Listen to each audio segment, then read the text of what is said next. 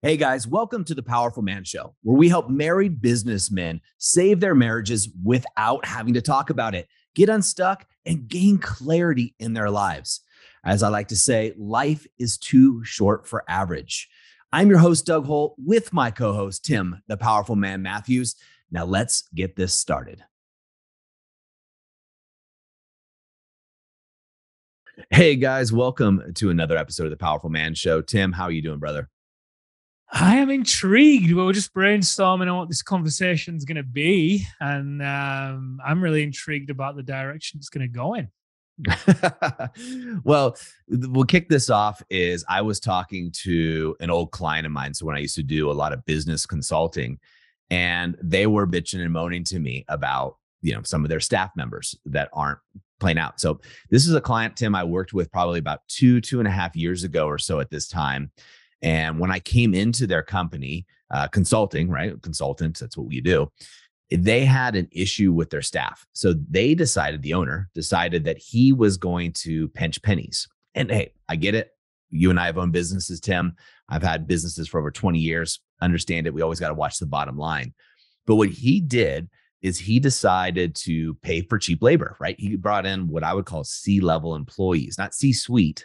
But if you're looking at, hey, I want an A-level rock star guy, some companies settle for a B guy.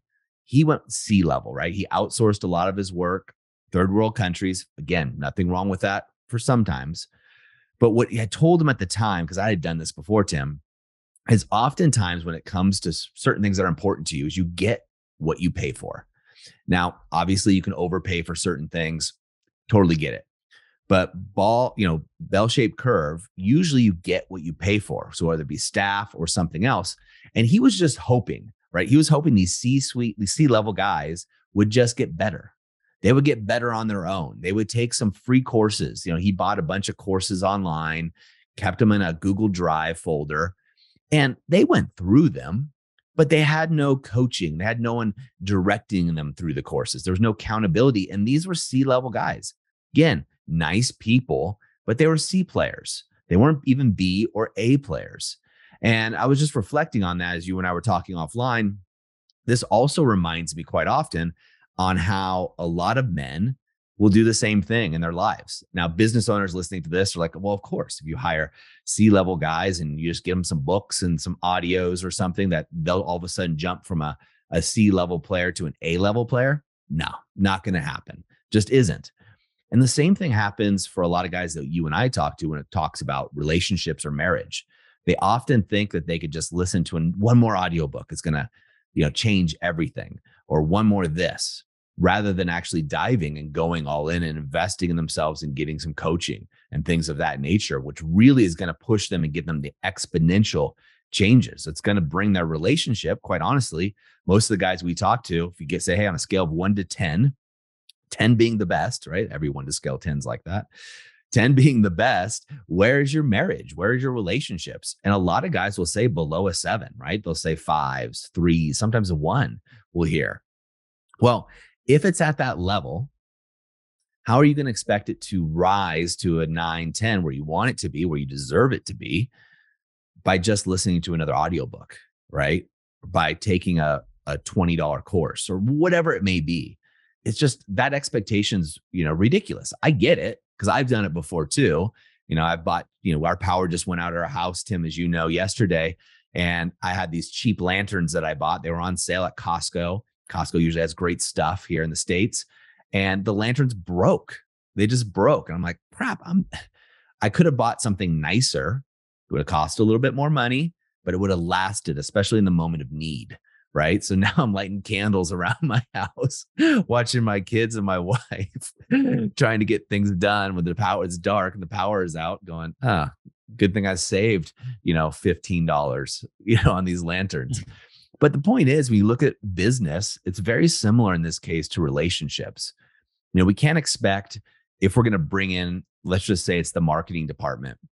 We can't expect our marketing, if it's not working, to all of a sudden bring in a bunch of C-level players and all of a sudden have it take off. Like, oh yeah, here's a Facebook course for you. Here's a copywriting course. Yeah, just figure that out. And that next week or next month or even next year, all of a sudden they're going to become A players. We know that's not going to happen. You either hire an A player if you want A player results, or you don't. And the same thing happens in our marriage. But for some reason, a lot of us guys, I was in the same boat, have this disconnect where we think, you know what? I'm just going to wait it out. Maybe next month it's going to get better. I'm just going to listen to another audiobook in my car. Maybe I'll learn something and everything's going to click. And it just does not happen. No. The worst thing about it is typically these people, I've been there at times as well, and we all do this.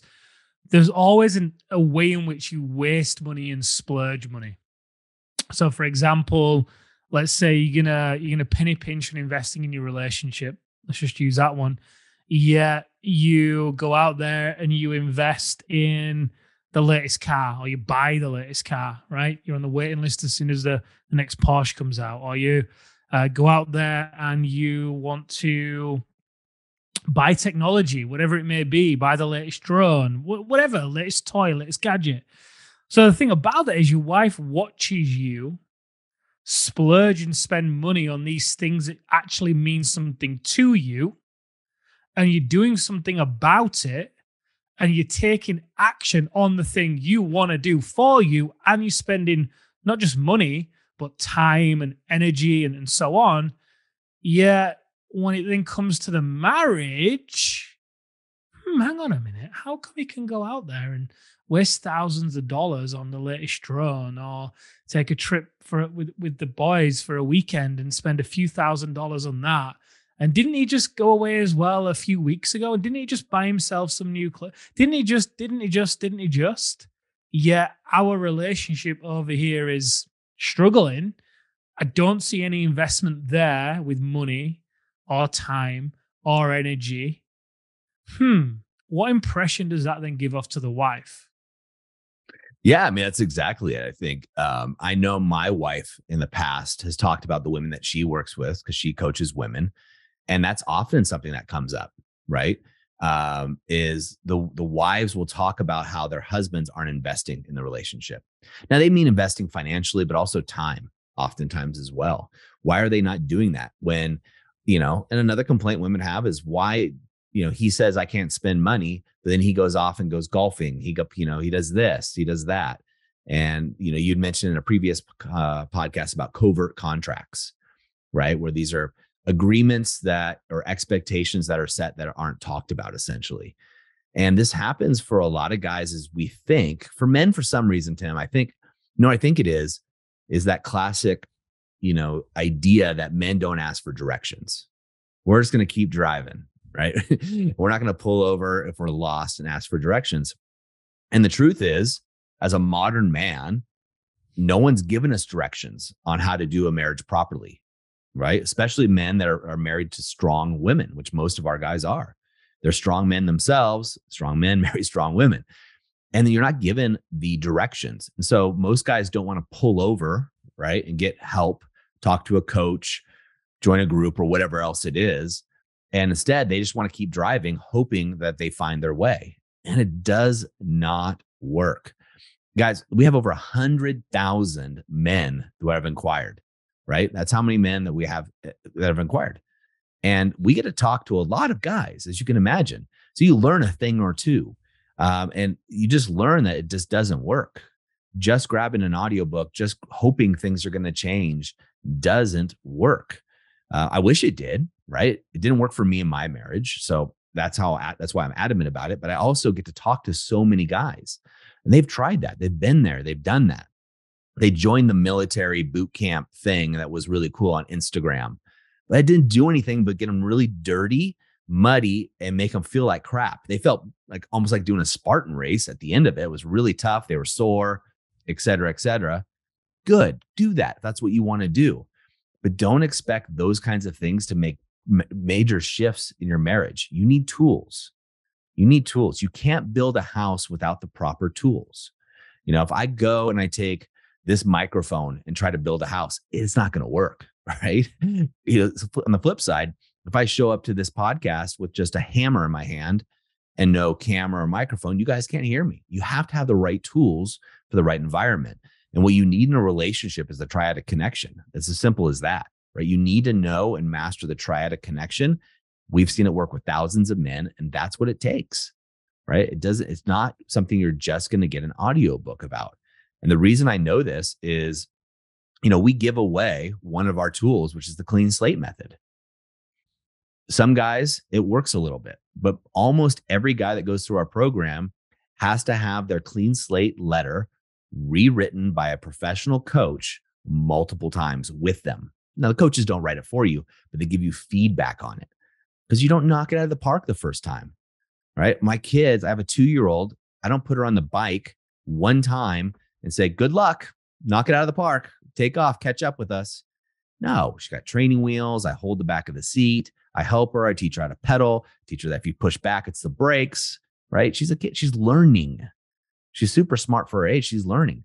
Us as men, we're still learning. We're still growing. And we haven't been taught this by our fathers or by any other people in our lives.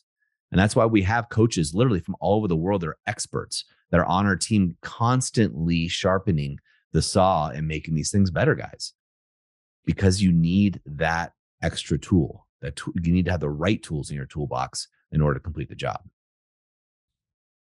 Yeah, that makes me think as well. So often guys who come to us, I was going to say how it is. They've been burying their head in the sand for so long about the position of the marriage. They tell themselves she won't leave me.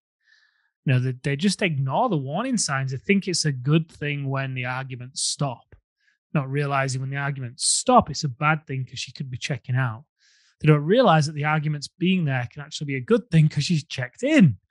So they want to seek this quiet time where they can walk in through the door and, not be greeted with arguments, yet they don't want to do the work of actually walking in through the door and be greeted with connection. And it can be such a short-sighted perspective as well, because if they actually considered the cost of, the alternative, right? Hey, I'm going to save a few $1,000s by trying to do it myself or do it for free or by listening to an audiobook or whatever. Yeah, if this doesn't work, this could cost me hundreds of thousands of dollars in the future. It just blows my mind. It's like, invest a little bit now so you save the big outlay, not only just the financial outlay, there's so many other upheavals, right? If divorce or separation was to happen, and not just to you, there's also collateral damage. But then, to not bat an eyelid at things like going out there and getting on the waiting list for the latest Porsche or the latest Tesla, or building a new house. We've had guys telling us how, I want to join the program, but I'm building a custom house with my wife. It's like, yeah, but dude, you're not going to be in there with her. Like, you're going to build a house, but it's not going to be a home. So why don't you just redirect some of the money from the project towards this so you can actually build a home instead of a house, and you can enjoy the family time with one another, and it can be what you actually envisioned it to be, because the house isn't going to fix it. The car isn't going to fix it. The jewelry isn't going to fix it. These things that men often do to try and fix it and delay things because they're avoiding doing the hard work sometimes. This isn't to all guys, so I don't mean to be bashing everyone. Mm-hmm. But it's just the truth. We see it.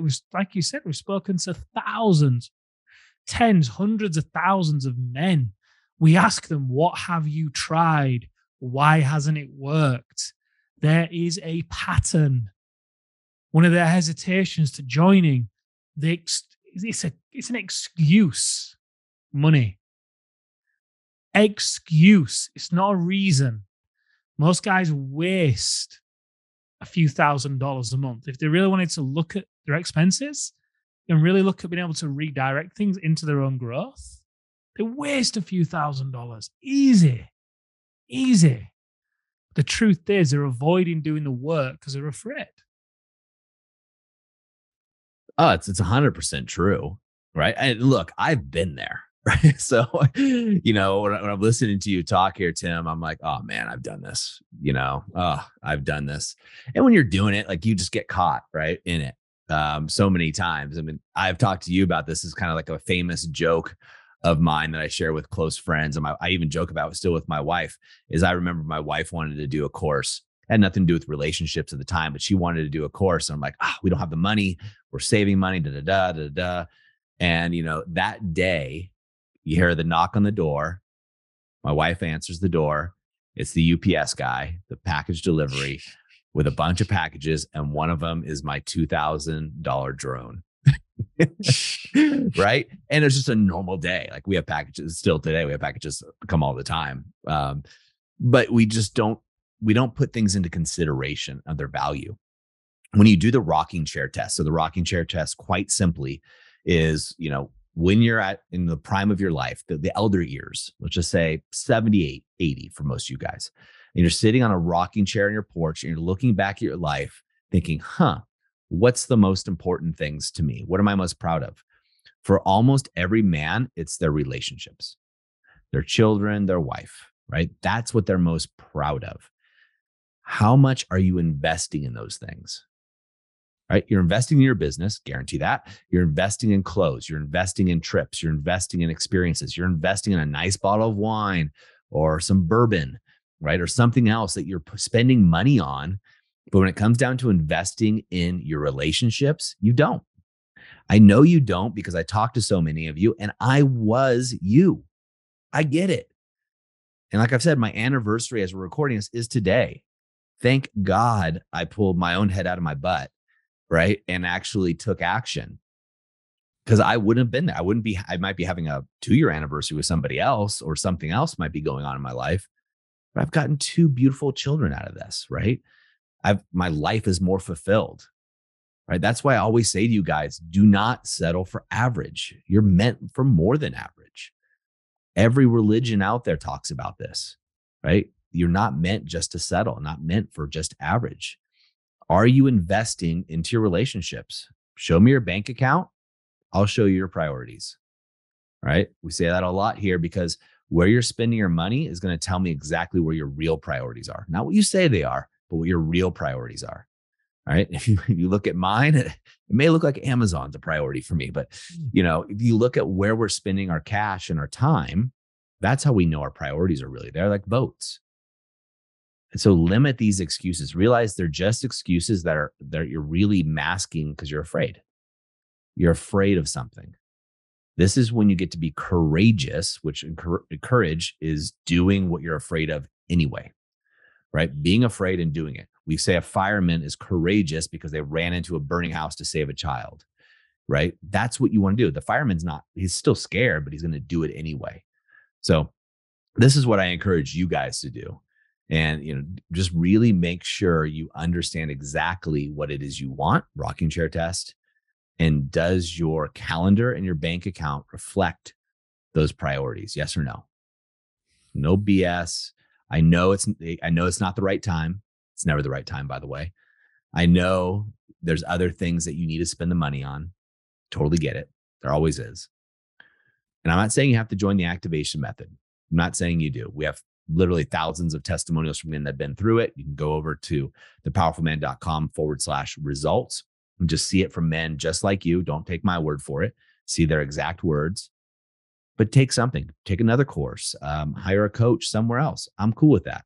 I just want the best for you guys, because I know what it's like to be in your shoes, and I know what it's like to be on the other side of it. And it is so much friggin' better to be on the other side when your wife is looking at you with the love and admiration and respect again, when she's trusting your decisions that you make for yourself and for your family, when she's believing in you wholeheartedly. You get to lead from the front. You need to make a decision. And part of that decision is, what am I going to do? And what do my decisions and where I'm investing my time and my financial resources reflect on my priorities? Well said. Awesome, gentlemen. As we always say, in the moment of insight, take massive action. Remember, we're in your corner. See you next time on the Powerful Man Show. All right, guys, that's a wrap for this episode. But as I always say, in the moment of insight, take massive action. You see, there are two types of men that listen to a podcast like this. Those that go on from one podcast or show to another, just hoping things are going to change and realizing that they're going to be in the same place month after month, year after year. You see, I was this guy, so I completely get it. You may just not be ready. But there's also a second man that listens to a show just like this. And this is a guy who takes massive action so they can shorten the learning curve, compress time, and get results to be the wolf. See, wolf is an acronym for wise, open, loving, and fierce. Now, ask yourself, which one am I? And just be honest with yourself there. And there's no judgment on my end, but if you're ready to move from deactivated deer mode, which is defend, excuse, explain, react, to activated wolf, wise, open, loving, and fierce, then go over to thepowerfulman.com/grow and go there now. In fact, I'll make it super easy for you. I will even put the link right in the description here so you can just click it and go over there now to learn more. Guys, in the moment of insight, take massive action. Go from deactivated to activated because like I said, life is too short for average. And I'll see you on the next episode.